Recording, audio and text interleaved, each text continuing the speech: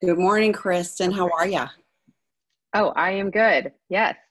Welcome, everyone. My name is Kristin Snowden. I'm a licensed marriage and family therapist in the state of California, but this is not therapy. This is just meant to be a psychoeducational lecture. I do a lot of subjects regarding relationships, relationship dynamics, some addiction recovery. So while this is also appropriate for maybe partners of people who've struggled or are in relationship with people who are substance abuse addicts, sex addicts, this can also be applied to other couples who are just really struggling with infidelity, unhealthy relationship dynamics, extreme unhappiness in the coupleship, and trying to kind of figure out what's been going on, put a name to their pain and struggles, and kind of process this. So when you do go into couples therapy, you have a better understanding and language for what's going on here. Because sometimes this can be extremely confusing and you just don't even really understand and can't grab hold of like, what is happening here? Just why is this so miserable? Why is this not working? Why am I in so much pain? Why do these patterns keep coming up, etc.? So that's kind of my goal. Today specifically, I was kind of referencing a book called Betrayal Bond. The Betrayal Bonds is by Pat Carnes. He's a pretty famous guy in the world of sex addiction, kind of considered one of the pioneers. Now, I wanted to caveat this discussion before I start kind of educating on the subject matter, which is the subtitle to this is Breaking Free of Exploitive Relationships.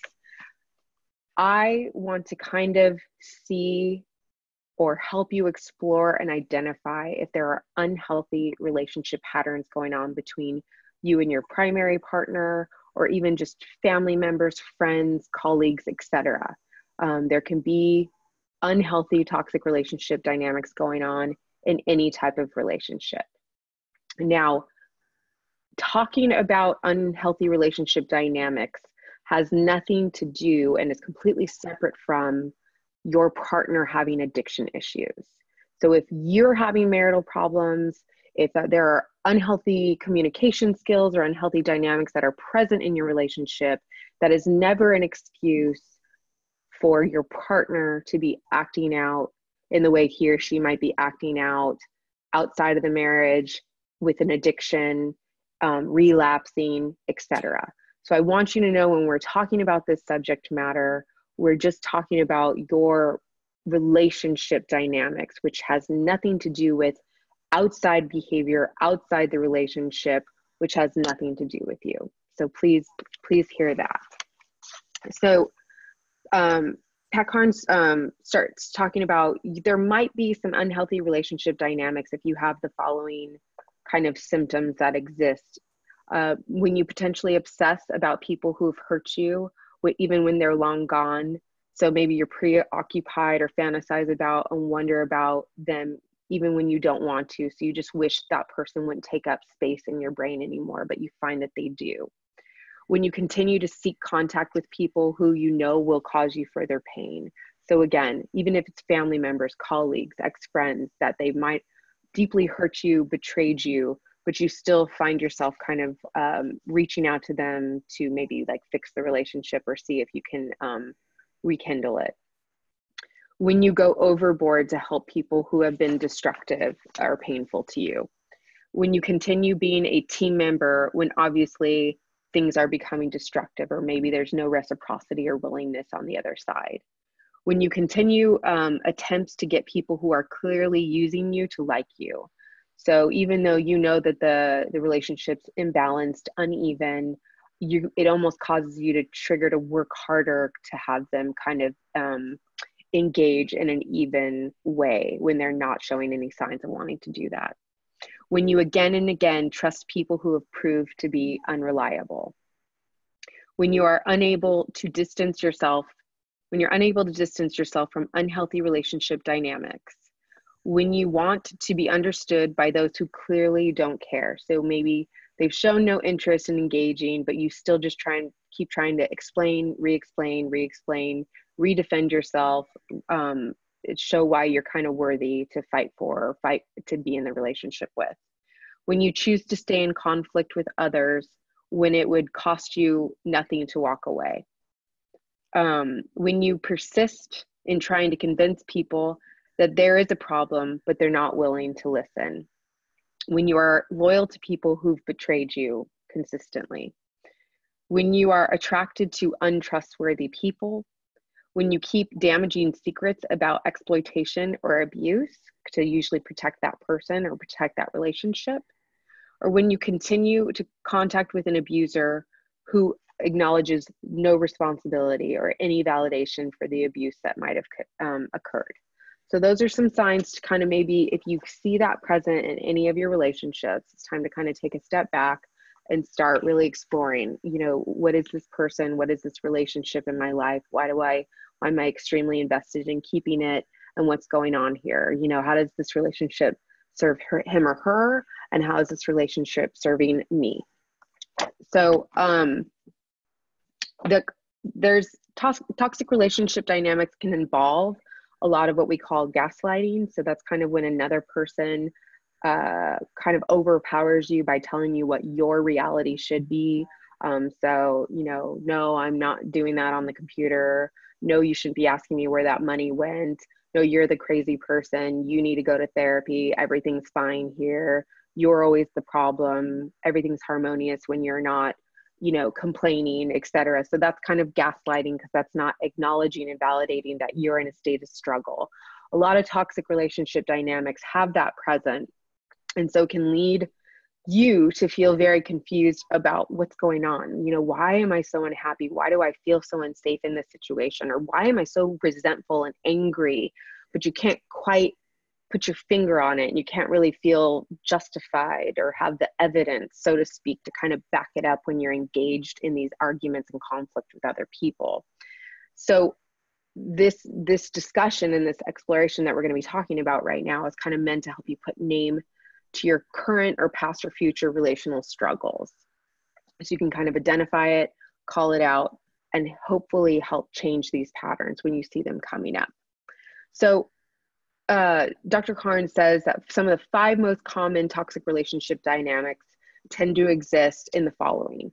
So there's what he calls a seduction type relationship dynamic, where that's called the abuse. That's called the person that is kind of instigating or perpetrating the abuses and exploitations in the relationship. Let's call them the abuser, where they kind of really go out of their way to seduce and get you to kind of trust and depend on them, and kind of ignite your desire to focus on the fantasy of what this relation could be, or how great it used to be, or all the wonderful things that could come from this relationship if only he would, or if only she would do the following, instead of kind of paying attention and focusing on the facts. So just as a comment I was thinking of recently is someone wrote me a while back and said, my husband says he's leaving me. I'm pretty sure he's leaving me for another woman. I'm really scared. We have an infant that I'm trying to take care of. And I'm fighting so hard to keep this marriage, but he's just saying, I'm not interested. I need to leave you in order for me to miss you. And no, I'm not having an affair, even though she is pretty confident at this point it is. And so all I just kind of did is I just encouraged her to just kind of work with the facts, versus she was kind of living in he used to be such a great man. He used to be making our family a priority, and he's just kind of changed into a different person. So that's kind of what I'm trying to say is pay attention to how he's treating you, and how he's, what kind of priority level he's putting you at this moment, versus the fondness of the fantasy of what it used to be like, or what you hope that it'll be like at this time. So in other types of relationship dynamics that are unhealthy are terror and fear. So fear and terror are intense emotions. So when we're talking about very visceral, intense arguing, physical abuse, deep emotional abuse, deep intensity, and I could think of examples: car chases, screaming and fighting. So these create fear and terror and intense emotions. But there's a school of thought that also believes that sometimes those intense feelings of fear and emotion can be kind of intertwined and kind of mixed up in your neuropsychology, and cause you to mistake it for sexual arousal as well. So it can be intermixed with increased sexual arousal. And then in that fear and can also form this kind of deep attachment. So we're in this state of fear. It's really scary. So it might trigger this open myself up to have like this deeper bond with this person, because we've kind of engaged in this like deep kind of brutal moments with each other and made it out, and there's really great maybe makeup sex or something like that going on. So pay attention to that. It's often coupled with seduction that kind of happens in the aftermath. Power over. So the relationships that are about someone having power over you. So the abusers are the types of people who take advantage of their positions of power in order to seduce the vulnerable. So again, it can be, people in the church taking advantage of people who work under them, people in positions of power in businesses or government positions, taking advantage of people who they feel like won't speak up for themselves or stand up for themselves, or they have some kind of financial dependency going on with them. So power over, and that's kind of what they look for an exploitive situation. As an example, you have to think therapists, there's a law that you're not allowed to have any kind of romantic or even friendship relationships with clients, because the idea is they're in a vulnerable position, sharing very vulnerable information with you, and you should never be interacting with them outside the professional environment, because they're vulnerable to you. They're exposing their raw thoughts and feelings and confidential information. You shouldn't be going into like business engagements with them, seeing them outside of a professional structure, friendships, stuff like that is just not appropriate, because there's a power over dynamic that you should never abuse or exploit. Then there's this allure of intimacy, where these type of abusers give kind of almost a seductiveness of, I am one to, like, if you please me and fall in line with what I want, then I will give you loyalty and closeness and kind of reward you. And those types of people who are in those types of environments feel this kind of loyalty to this person, even though they know they're doing, unlawful things, unhealthy things, abusive, exploitive things, and they'll maybe choose to hold their secrets for that person, or kind of continue to compromise their values in order to please them and keep that person in their life, because there's the lure of like, oh, he or she's made me special. He's brought me into his or her circle. I want to keep that loyalty, and I feel good for doing that. And then, of course, there's the dynamics where you bring in religion or spirituality, right? So you can't leave this relationship, even if it's abusive, because our religion doesn't believe in divorce, or there's people who obviously, again, are positions in the church who will use the vulnerability and the emotional kind of exposure that comes with spirituality and faith-based kind of concepts to say, oh, and I can be a medium between you and this higher power, and then let's go have sex or an extramarital affair, or make you touch me inappropriately, or vice versa. This will be our little secret. So you can see that there's definitely an allure and a power that can happen when you bring religion and spirituality into the dynamics. So some things to look for in these dynamics to kind of help you identify them are when abusers, Dr. Carnes kind of talks about how abusers, you'll notice that they kind of believe in their uniqueness. Maybe their seductive draw is they feel very powerful in that area of power over, or rules don't apply to me, I'm kind of entitled to do these kind of things. And then you feel, the abusee feels special for kind of being in that select, elitist group of uniqueness, of specialness. So they're willing to keep secrets, and again, compromise their values, or kind of ignore their gut and intuition of, ooh, this doesn't feel right, and I don't feel like I can be myself or I can be loved, but apparently this is special, like this is something. I remember I was in like an unhealthy relationship when I was in college, And my partner at the time was an extremely jealous person. And so he was away, and because he was very jealous, he needed me to contact him regularly because I was still in college, and he was worried about me getting into college shenanigans, who knows.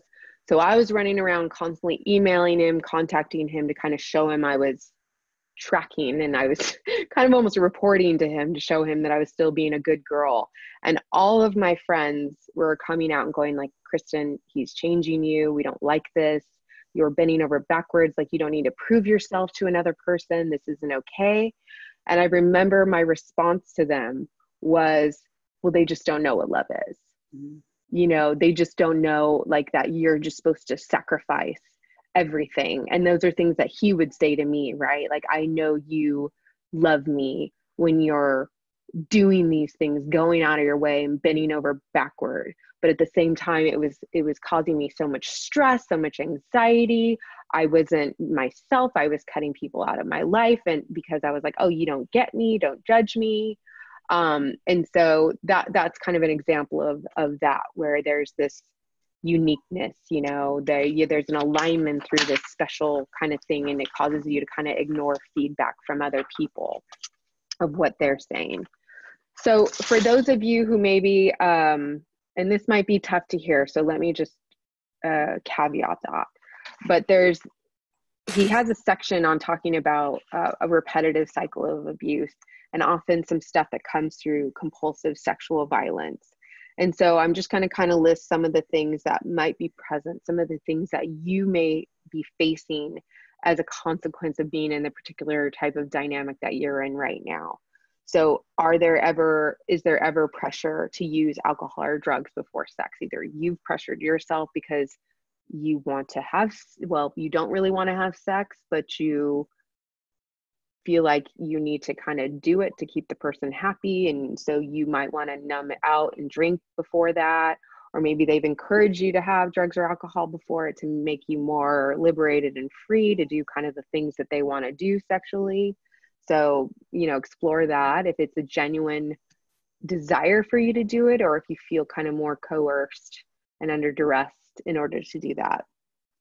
Insistence of the use of sexual performance enhancers, derogatory comments during sex, forced involvement in unsafe sex or group sex, forced risk for unwanted pregnancies, requirement to undergo cosmetic surgery. So again, I'm going to do these type of things to maybe enhance my looks to keep that person because I don't want to lose them, or they've expressed that they like these kind of enhancements, but again, I don't want to, or I'm getting pressured to do it. Humiliating or degrading practices of any kind, some types of dress and role play. And again, it's something that maybe you don't want to do, but you're getting pressured into it because that other person's asking you to do it. Public sex, such as exhibitionism, voyeurism, swapping, use of bondage, or any kind of rape or sexual assault.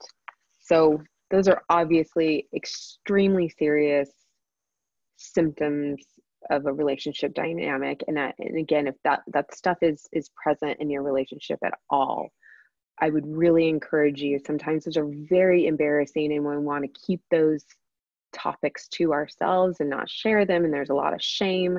So I would just encourage you, you know, maybe find a certified sex addiction therapist or somebody like that, and talk about it. Talk about it with a professional or other people who you find to be trusted, but those are not secrets to keep within the relationship. Those need to be talked about.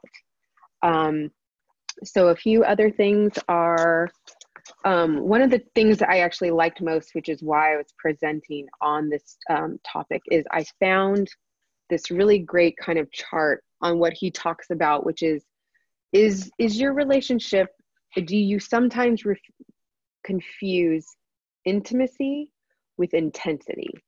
And he kind of creates this chart to kind of help you explore, when you're engaging with this particular person, do you confuse this feeling of closeness and connection with just actually the fact that there was this crazy intensity? So for example, you know, the example of me running around trying everything to keep that person happy and telling them where I am and reporting to them. At that time, you would have probably asked me, and I would have felt like we had this really intense, amazing bond. But what it really was me feeling really intensely stressed about wanting to please that person and have him validate that I was a good, valuable person. And that was my rush and my high. It wasn't real connection, because, real love and real connection doesn't ask me to run around and alter my entire schedule in the day and suck all my joy away just so he can make sure I'm not having sex with or laughing with or hanging out with another man. So that's where you don't focus on the fantasy of what you're hoping for or thinking something is. You focus on the facts of what's really being asked of you and what you're doing to yourself in your life in order to accommodate this other person. So that's the really big thing you explore. But so this really quick, the intimacy versus intensity. So when you're exploring, okay, am I in a relationship that's just intense and a lot of drama and stuff being thrown around, and I'm confusing it for like a deep connection and intimacy? These are some things that you need to think about. So in an intimate, connected, healthy, vulnerable relationship, the roles are mutual, respectful, equal.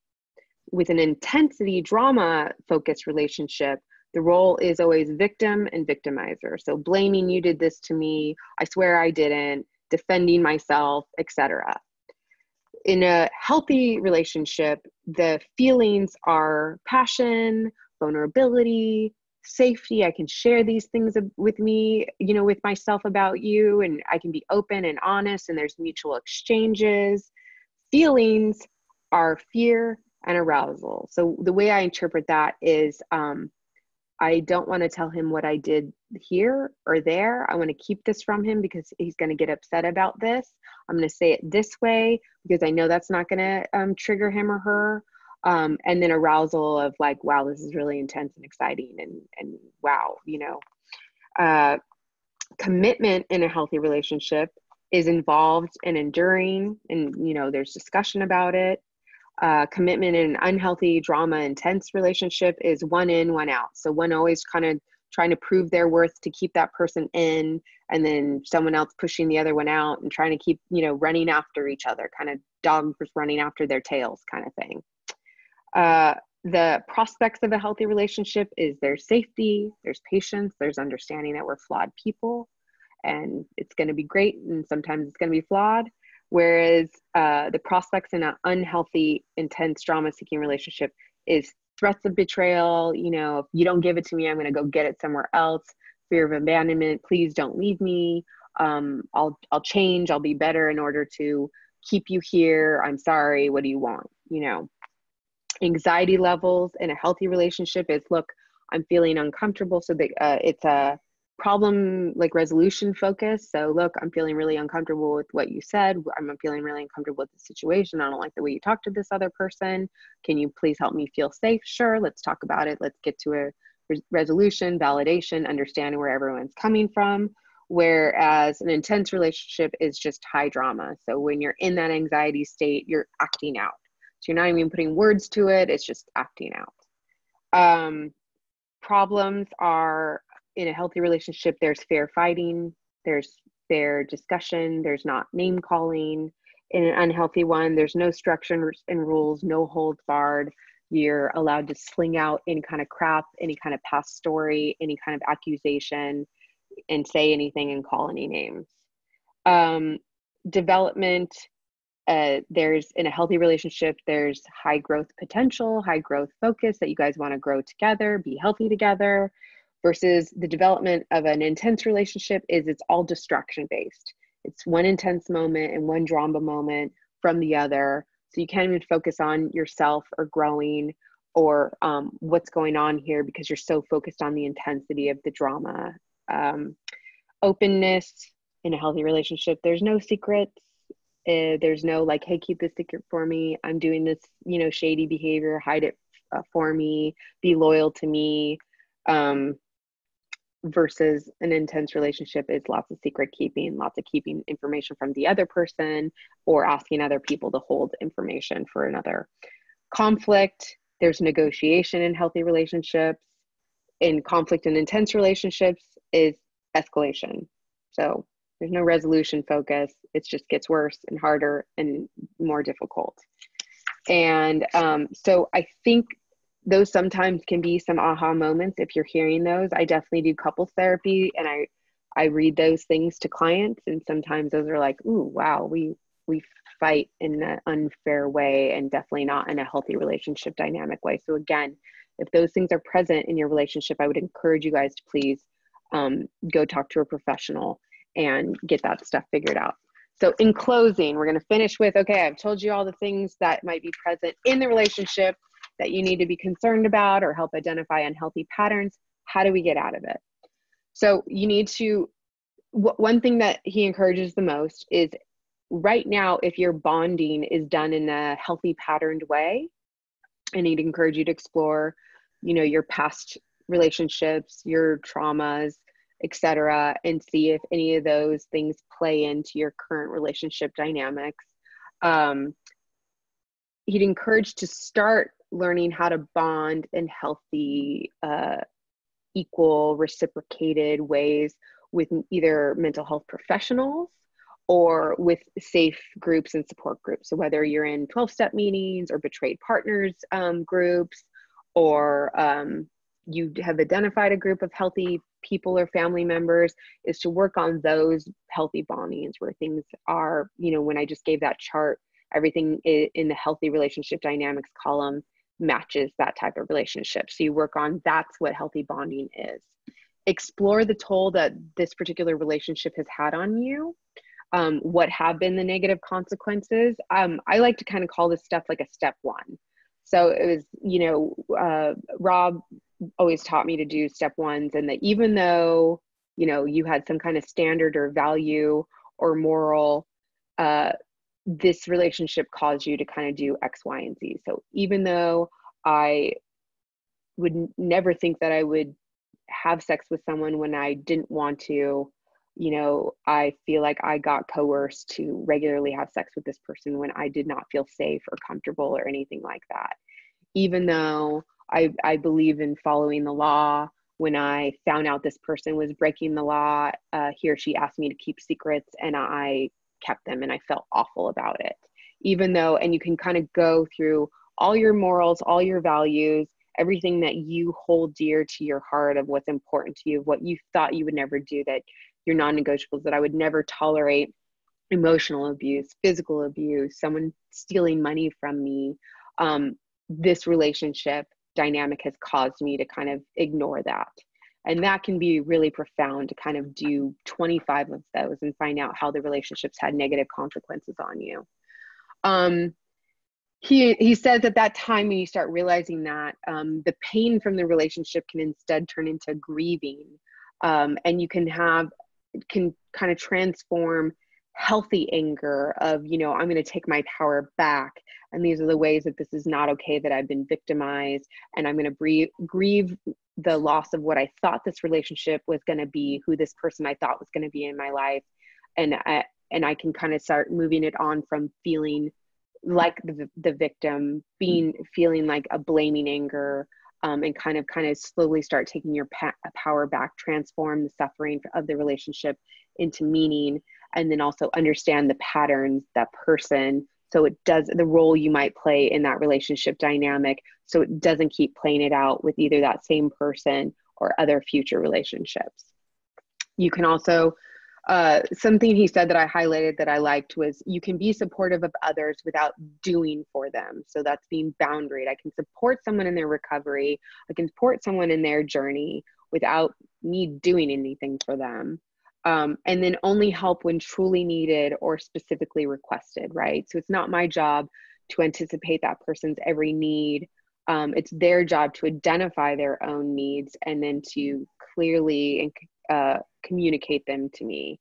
I would like you to help me in this way. Please help me in X, Y, and Z way. And avoid helping those who betray, exploit, harm you in a regular way. You know, they don't get your help if they're abusing or hurting you. Developing boundaries. I have other webinars on how to develop boundaries. These are paramount to moving into a healthier dynamic.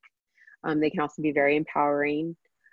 Trauma resolution, I mentioned that. So kind of getting to a trauma therapist, doing some EMDR work, somatic experiencing, whatever, to kind of work through the past. Because the idea, you know, if you've ever read The Body Keeps Score from Bessel van der Kolk, your childhood traumas or other relational traumas or previous past history traumas with that same person still present themselves today if you kind of don't work through them, process through them, kind of shake out the limbic system, fight, flight, or freeze part of your brain that's always going to come guns blazing. It's an involuntary response. And if you want to know more about that, look up my webinars on betrayal trauma, and I'll kind of explain that. And are you experiencing trauma in your relationship? That'll help you understand what you need to work through there. And then the big part is, with all that information, you can then change the system, change the relationship system. So with all that new information you have and all the work that you've done, you can respond differently to that person. You can either choose to get out of that relationship and go no contact or avoid them, or just, again, all the ways that you used to respond, you just don't respond that way. You know, you find yourself not running on that hamster wheel anymore, and you kind of step off and you get clear on what you need to do to stay in line with your values and goals. And then develop a sense of self. That's developing, who am I outside of this relationship? Who am I? What do I stand for? What are my most important values? What are my non-negotiables? What are my goals? Start small, work up from there. It's great work to do either with a group or with a professional. Or even if you have a sponsor, you run a 12-step program, that obviously will get you through that too.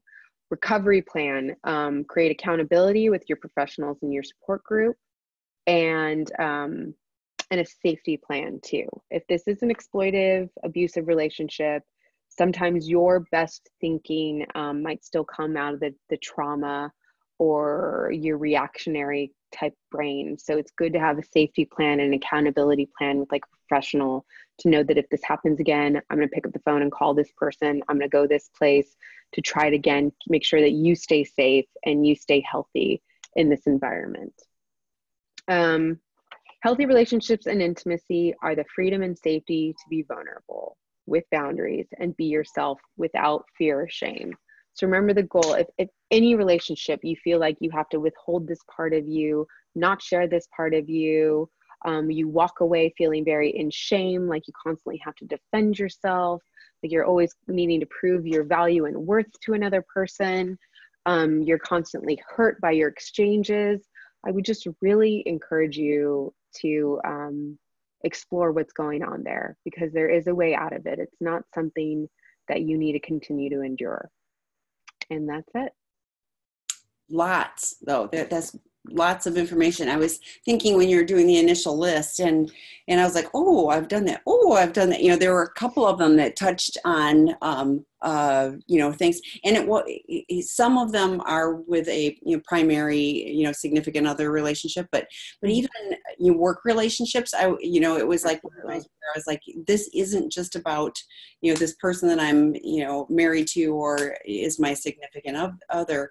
I thought I've given away pieces of myself in work relationships, as well, multiple times. It was multiple different employers, kind of abuse. And I was thinking when you're talking about the seduction and abuser, I thought it really is that pattern too, because if somebody just comes at you and is abusive right from the get-go, you probably walk away. So it's that seduction of pulling you in, and then when you talked about your relationship where the isolation, it's like, creating a system where now your friends don't understand you, they don't understand love. So I just need to do what I need to do to keep this primary relationship because this person loves me, and look what he wants. He wants to know where I am because he wants, because he loves me. Right. Right. That whole, he loves me. So yeah. Whatever pile of, I needed to say. Yeah, I didn't even know what I didn't even know. Yeah, well, yeah, but I think that's, so typical is, because it is all of this and, I see it repeatedly. And I think with abuse, it isn't just physical abuse, it's that emotional and cutting, getting cut off from, other people that, can be a support or would have a different lens at, in looking at your relationship. Your friends are saying this, we don't like who you're turning into and all of that. And so, cutting them out quiets those voices. So, and also, then further isolate. So, I was thinking, uh, and there are, the power differential, I see that all the time too. Mm-hmm, mm-hmm. And particularly, the hashtag Me Too movement was because there are a lot of people that are in a more powerful position. I really need this job, and I've been in that. I really need this job. So, there's a power up. And so, I want to say I suck it up and do what I need to do to, Right. keep that. But, but there was that compromise of what my integrity is, in those, in those situations. Yeah, I was thinking too with the, like, it's like we can do these things and, or get out of the relationship. And there are some of them, we can't, I 100% agree with the grieving the loss of what the relationship, this fantasy that I thought I had, or even what I had, back here, it was, oh, this person was so loving and caring and they showed up for me and all of this. And now they don't, like you're talking about, the client that, where the person's not showing up for them, and looking at it, here's where we are realistically right now. Even though you want this and you have a young child and you want it to be this happy, family, that isn't what this person's showing up to be. So, having to grieve and move on from that and identify the realistic things. But I thought it's so hard too. It's like, So hard. it's like we just need to do this. But I thought every one of those steps is painful and difficult, and looking at it realistically and being able to tolerate other people's voices saying, I see this with you, or I see this with this relationship.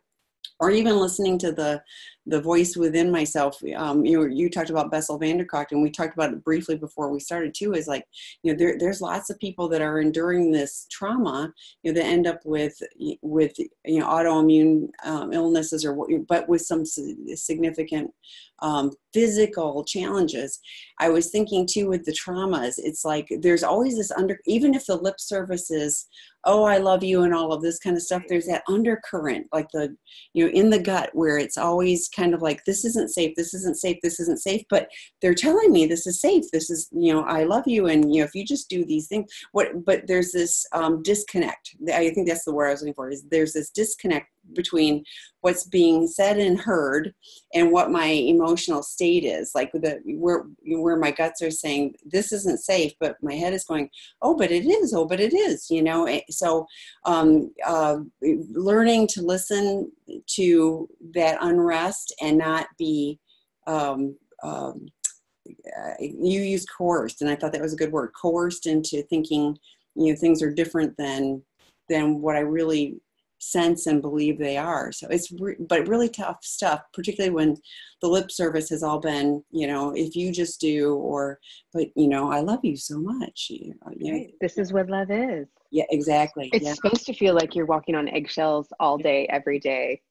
Yeah, and I had somebody else the other day that mentioned she's a betrayed partner, and she was talking about the emotional letdown, like like the intensity was gone, like it was chaos, and now he's in recovery and it's boring, and Mm-hmm.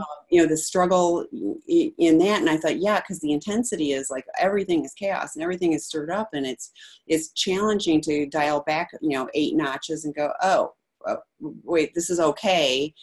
I don't really want the chaos, but gosh, it's really boring now, and try to find things to replace that give joy and peace without having to constantly be in the elevated state. So yeah, well, and that comes up because the Q&A is saying something similar to that she says, as a wife of a recovering sex addict, I find that I get triggered a lot by my past, along with what he's done. I've been in recovery for several years now, but need help dealing with triggers over old things. And sorry, excuse me. My experience has been, speaking of Bessel van der Kolk's book, The Body Keeps Score, I find it amazingly intense how much your own will to get over something does not outdo that amazingly strong fight, flight, or freeze limbic system, sympathetic nervous system that acts. It's just this separate caveman in you that is there to fight, to make you feel, to try to encourage. Its sole purpose is to keep you alive. It doesn't take emotions into consideration, doesn't take the complexities of human dynamics and human relationships into consideration. All it knows is this stuff happened before. I've stored it up in my brain to tell me that this is dangerous, this is bad, run, run, run if this happens again. And so just a song, a similar tone that he or she used to take, that used to be the old version of him or her, seeing a restaurant or anything takes you back there like you wish that it never would, and you wish that it wouldn't take up space in your brain anymore, as you thought of the affair partners or the amount of money that's been lost or the scary situations that happen because of his or her acting out behavior. And that stuff I find I've heard of great progress made by people who use EMDR, somatic experiencing. And if you have some other, I know the Body Keeps Score kind of lists a long list of things, and I do talk about that. So for the anonymous attendee who commented, I have a webinar that I've done before that's called, Are You Experiencing Trauma in Your Relationship? That talks about kind of how to treat these involuntary triggers that we wish that we could push the button and make it stop, but it's there. And I'll tell you that there are ways to kind of reprogram and rewire the brain so that it doesn't come at you the way that it does. And I agree, and I think I personally have used EMDR, on some specific things. So I had somebody a while back that was upset because I had said the EMDR is usually a short-term thing.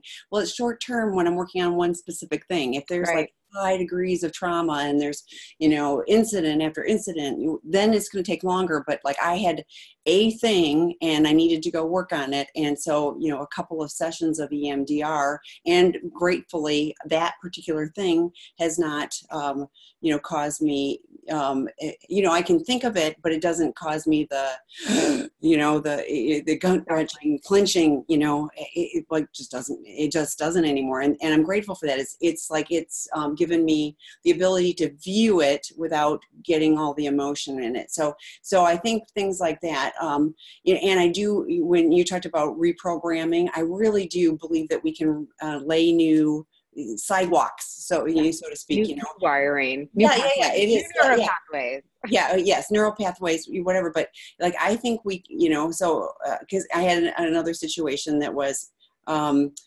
I was like, I can choose. And so, I started choosing some positive thoughts, and looking at things from a different way. And this was not a huge one. This was, a littler one.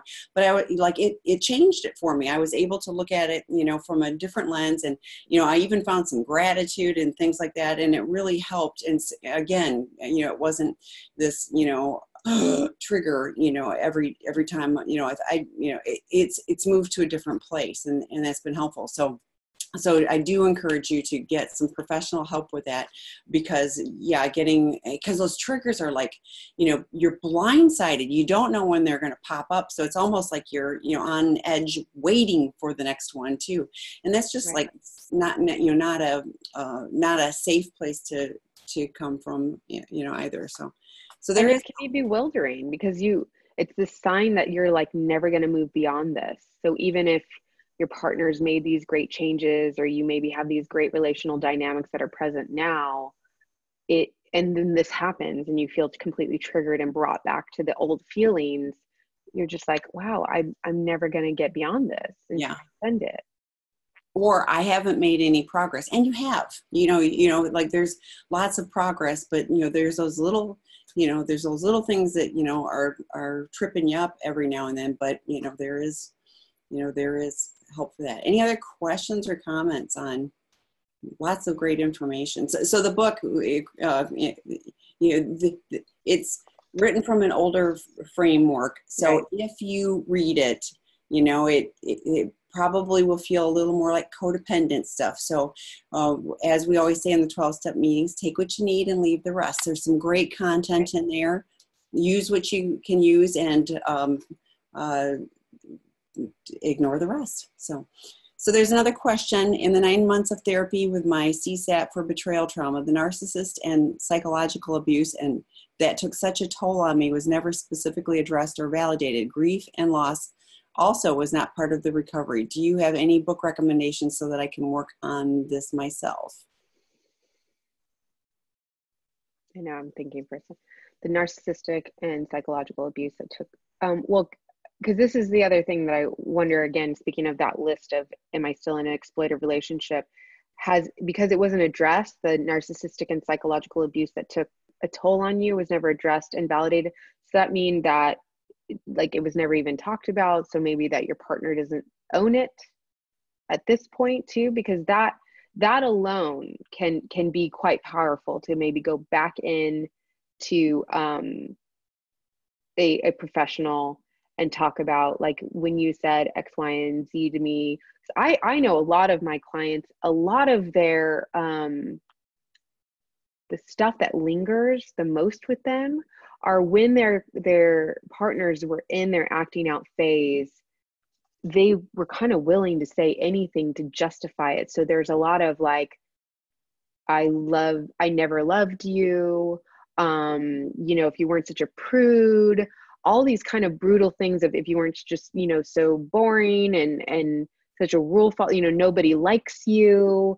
These things that are extremely abusive, that even if that person finds recovery and comes back to it and goes, oh, that was just me in my addict mode, or I was just like in a dark place myself, even though they've given this rationale and this justification for them kind of saying this stuff out of just like pain, kind of almost like a toddler screaming at you, like, I hate you.